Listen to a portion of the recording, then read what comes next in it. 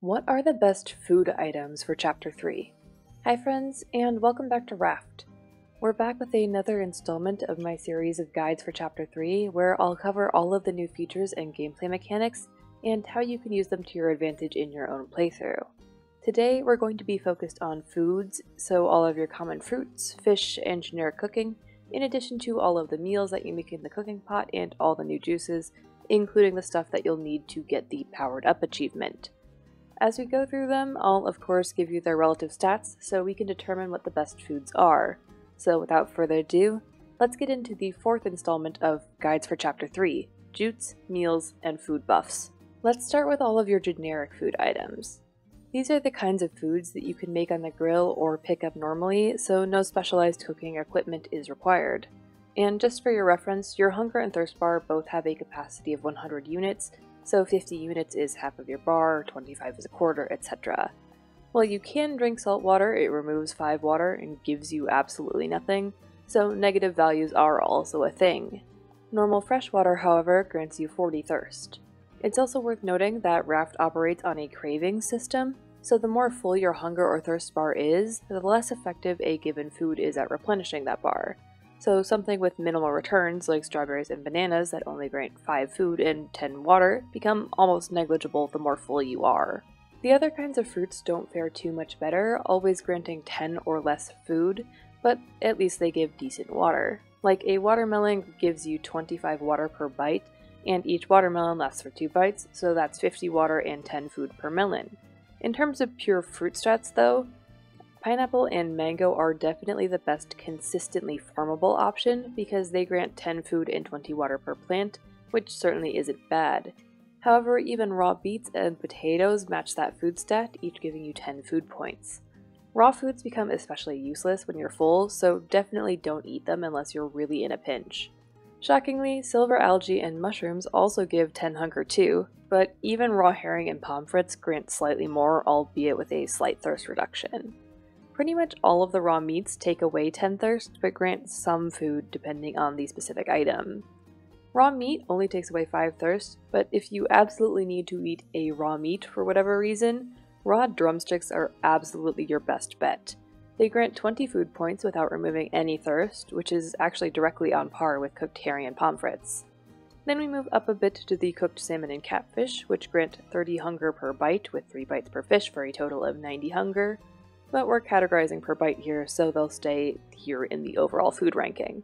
In terms of early game food though, cooked mackerel and tilapia are definitely your best bet because they give 35 hunger per fish, which is directly on par with the cooked meat and drumstick that aren't as easy to farm until later in the game. But the best generic food option is of course cooked shark meat, as it grants 40 hunger per piece.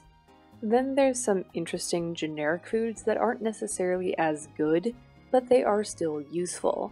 Honey gives 20 food points and 15 thirst points, but it also takes glass to craft. And goat milk grants 40 thirst points but requires farming goats, but that's not necessarily what makes them unique. Honey and the bucket of milk are special in the fact that they are the only generic food items to give bonus food and water, so let's take a brief detour to explain what those bonus hunger and thirst bars do and why they're useful. When you eat certain foods, like the honey for 10 bonus food, you'll notice a little extra bar appears next to your hunger bar. This bar also has a capacity of 100, just like your normal bar, despite looking a lot smaller. However, it will always decay slower than your normal hunger bar will.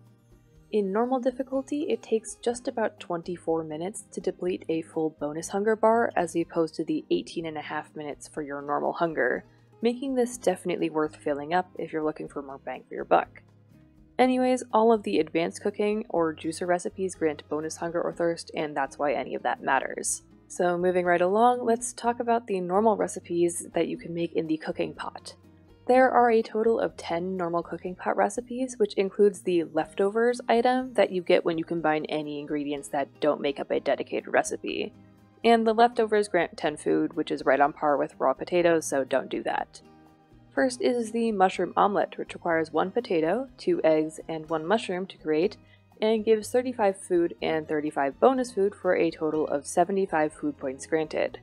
As a general rule, these recipes tend to give an equal or greater amount of bonus food as they do normal food, so everything is good in that regard.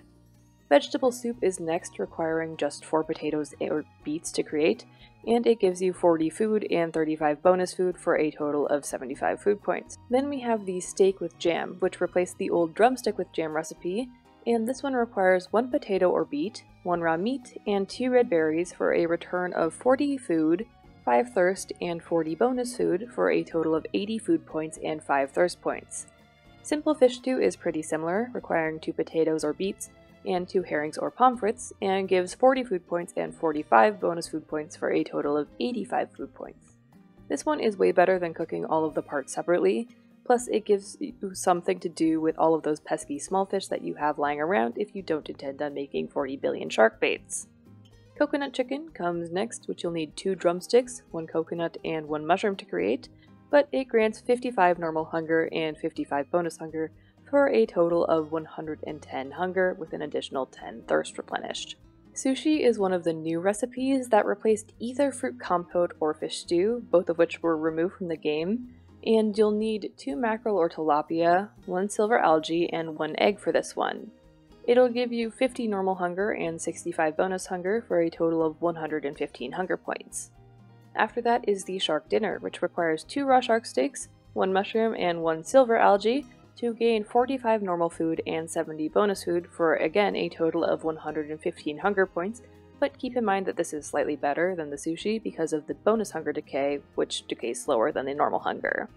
Next is the barbecue, which is the other new recipe that replaced one of the other 2 we talked about earlier, and this one needs 1 raw meat, 1 mackerel, 1 drumstick, and 1 mushroom for 65 food points and 75 bonus food points for a total of 140 food points, which makes this recipe the best in terms of pure numbers.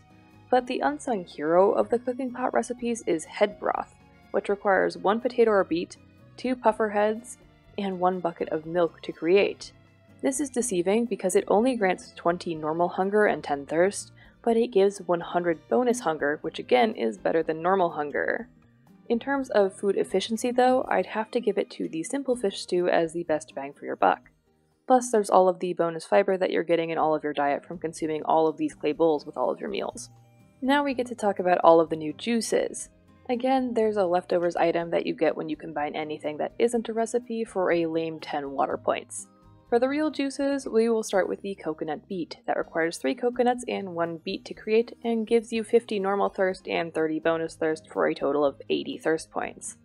All of the juice recipes also grant a nominal amount of food points, but it's less than 15 per, so I'm not going to mention it for every item because it's pretty negligible, and you're probably not using juices as a food source anyways.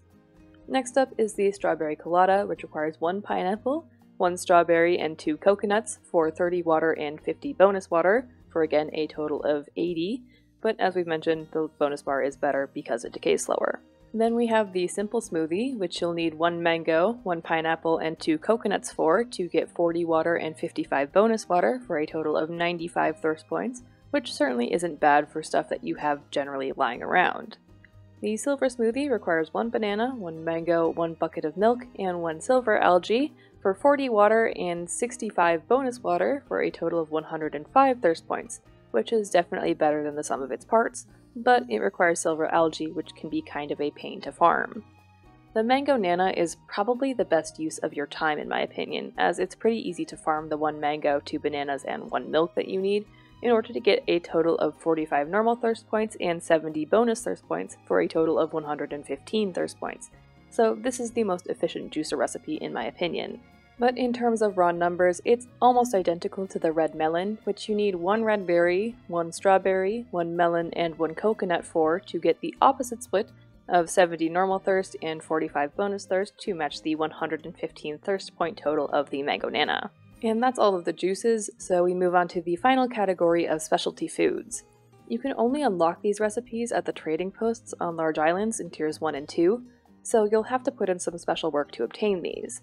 But they are most certainly worth it because they also provide some cool status effects when you consume them.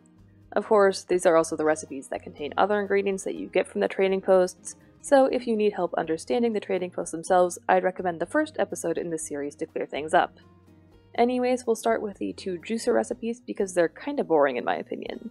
The red beet shot, which is of course named after the development team that created Raft, requires 2 beets, 1 coconut, and 1 turmeric for a return of 5 food points, 10 water points, and 25 bonus water points, which is pretty small compared to the normal juice recipes, but it does grant you some extra hit points. Then there's the spicy pineberry, which you need 1 pineapple, 2 strawberries, and 1 chili for, the exact same 10 measly water points and 25 bonus water points, and this one makes you swim slightly faster. The meals are more interesting though. Starting with the catfish deluxe, you'll need 1 potato or beet, 1 raw catfish, 1 mushroom, and 1 chili for 40 food and 55 bonus food points for a total of 95 food points, which is middle of the road, but this one makes you run faster.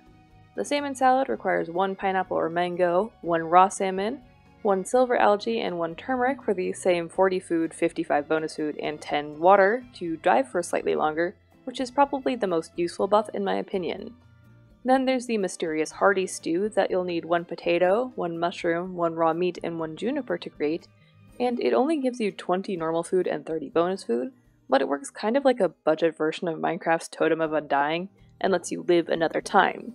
I suppose this is useful if you're going into a situation where you know there's going to be danger, but overall this is not as helpful to me. But if you eat and drink all of these at once, you'll get the Powered Up achievement, so that's pretty cool. And that's literally every food item, so now it's time to answer the real question. What is the best food item in Raft? Well, it's gotta be the cooked mackerel and tilapia for the early game. You can start farming them pretty early for some pretty substantial returns. Of the normal cooking pot recipes, I still think it's the head broth is the best if you have plenty of puffer heads to spare, but the simple fish stew is pretty good overall. For juices, definitely the mango nana, hands down. And of the buffed items, I honestly don't know. Probably the salmon salad for the increased lung capacity, but who knows? Let me know what you think down in the comments. So I hope that answers the question for all of you. Anyways, that's it for me for now. I hope you enjoyed. Please consider leaving a like if you did, and consider subscribing if you haven't already. It really helps me out. I hope to see you all again soon, but until then, have a great day.